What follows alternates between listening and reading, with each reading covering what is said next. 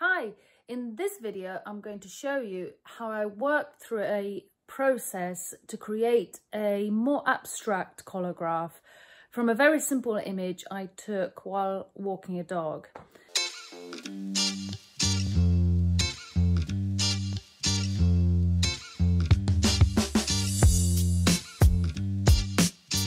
Now this is the final product, my final print. That was the first proof print, and then I achieved the second print.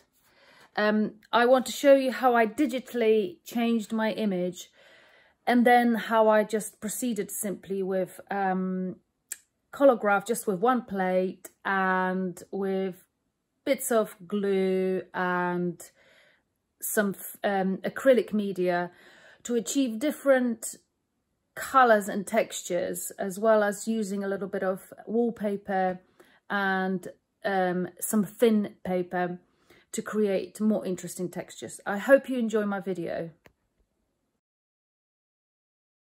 So I used a package on my iPad called Procreate to create my image. As you can see here, I'm revealing the layers of what I drew on top of my photograph.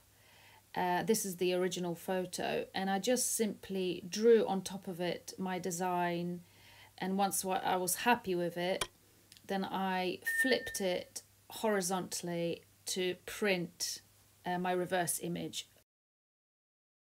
Then once image is printed on a see-through paper, I put it on top of newsprint paper to see it better, and then on top of a carbonated paper, so then I can draw it out and the imprinted image will draw on my plate. And here now I'm ready to score the card with all the darkest areas being cut out. And in this Enviroboard, what's great is that you could have sort of two layers of cutting out. You see the lighter layer and the slightly darker layers. The darker layers are engraved even more deeper than the lighter areas, which can be quite helpful to get some depth in the design. So I use that here to my advantage. I decided later that I wanted to score the lines, the power lines, a little bit deeper. I wasn't satisfied with just scoring them, so I actually cut into them a little bit later, as you can see I'm doing here now. The texture of the card is smooth, so if I applied ink just to the card on its own and then wiped it off, it would wipe off completely. So it's essentially like working on a Perspex sheet almost. So if you want any depth, you have to peel layers off.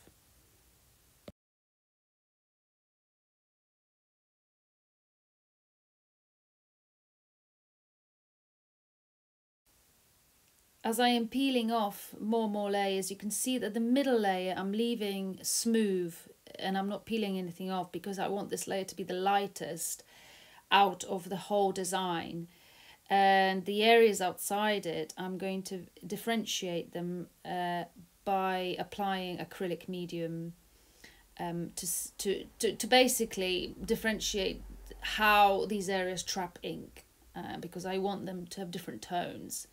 As you can see here, now I'm applying a little bit of wallpaper and some thin paper to add more interesting textures to the fields in the foreground, and I do it just by simply drawing through the see-through thin paper and drawing on top of it and then cutting it out.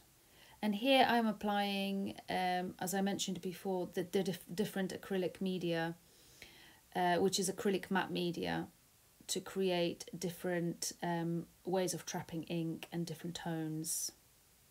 And now finally I'm shellacking the plate. And once my plate is dry, I am ready now to ink up. As you can see, my plate looks like it's got different colours on it because it's got dirty from me doing a proof. I didn't record doing my proof print as it was just there to trial it out. I wanted to record and show you my final print. So here I'm just applying different tones, different colors to different parts of the plate, and I am being careful to get as much ink as I can into the scored areas of the plate to get these lines. I'm starting here to get excess ink off with a bit of newspaper, and now the excess is off. I'm doing the magic with scrim, and this is a really important part of my process because wiping ink off with scrim is part of the design and the patterns.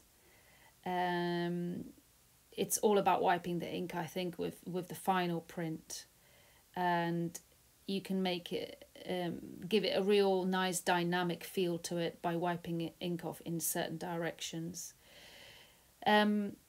There are some bits here in my darker areas on the both sides of the middle light area where you can see that the media I have applied hasn't been applied up to the line quite, but actually I like that, and I think it's giving that sort of rough and ready feel to this design and making it look a little bit more organic and a little bit less tidy, which is what I like for my image to look like. And now this is the most exciting part, of course. It's the big reveal after I've run my plate through the press.